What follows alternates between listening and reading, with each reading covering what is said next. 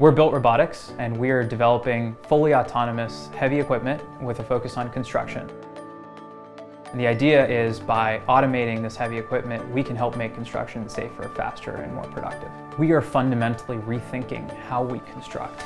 Humans have been builders for millennia, and the methods that we've used to construct haven't really changed materially in the last 50 years.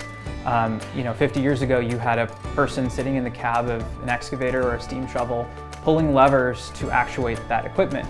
And today, while we've made a lot of advancements in terms of technology, GPS, etc., we're still pushing joysticks in a cab of a machine in order to move and actuate the machine.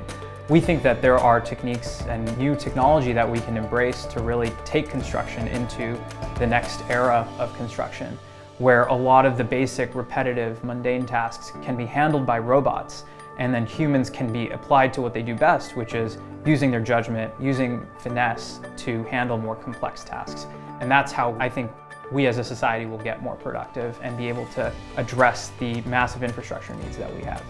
We're really excited to be here at Black & Veatch IgniteX because I think this represents an opportunity to partner with a really forward-thinking company in Black & Veatch. And we've been really excited to kind of really dig in and understand how do we not only build technology that's extremely useful for leaders in the construction industry, but actually how do we partner together to actually operationalize this technology and bring it to job sites in a useful and productive way, and make sure that the technology we're building is actually solving a pain point in the field.